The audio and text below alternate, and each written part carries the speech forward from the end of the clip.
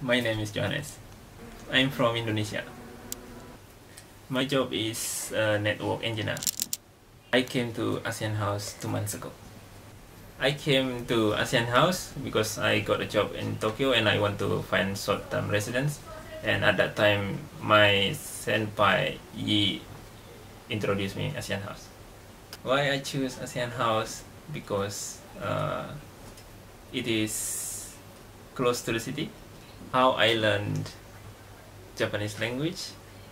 So, for example, when we have activity, sometimes they introduce Japanese words.